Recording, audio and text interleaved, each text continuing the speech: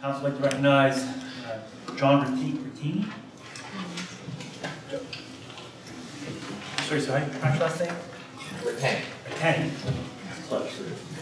I've been in Bridgeville for 30 years in the insurance business, so you know every time this happens, I have to deal with it. I suffer with my clients and my neighbors, and we just keep going around and around. And I hear people today talking about these their lives and how they're affected. And I don't see any real movement. I got flooded out 3 weeks ago. I flooded out 6 weeks ago. Just keeps coming over and over again. I propose that the borough initiate or develop a committee to look at creating 3 pillars of action.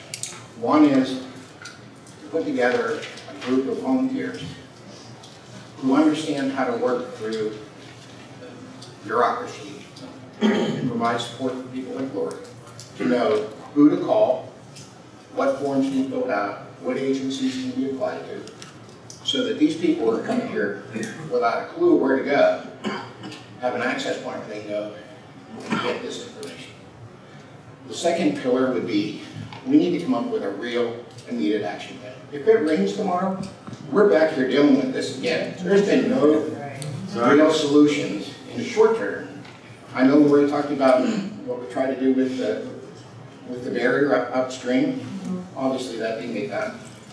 There's some other people going to talk about the immediate problems we have, but we need a committee to drive that. And then the third thing is we need to come up with a long-term plan. So we should form 3 different subcommittees and task force, each with community members who are, maybe they're engineers who can work on a long-term strategy, contractors that work on an immediate action plan, and then of course people that work in public service or whatever that can help constituents, community members getting through this bureaucracy. We are working on a long-term plan.